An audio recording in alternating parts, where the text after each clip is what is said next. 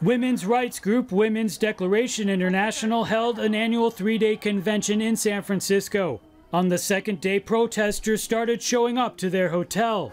They've actually locked the hotel entrance to keep them out, essentially also keeping us in. Flyers that contained a logo from the Communist Party USA were distributed, helping organize the protests. The group also promoted the protest on social media.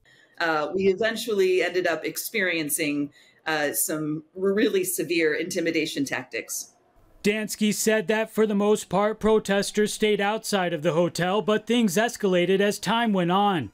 At one point, one of the protesters took a hammer to the hotel's main sign and attempted to destroy it.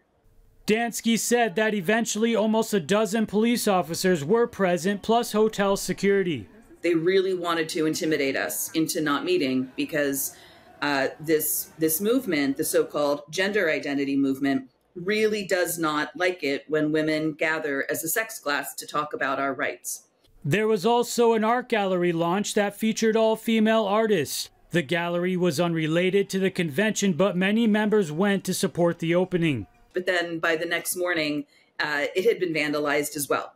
And someone had written the phrase, "No TERFs on our turf."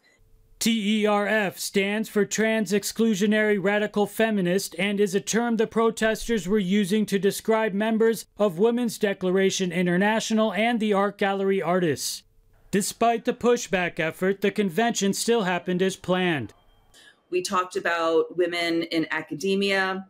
We talked about the experiences of detransitioners. We had no intention of engaging with any protesters. We weren't interested in counter-protesting. We were there to have a women's rights event, and we followed through with it. After meeting, the group firmly plans to continue their advancement of women's sex-based rights globally. Reporting in San Francisco, Jason Blair, NTD News.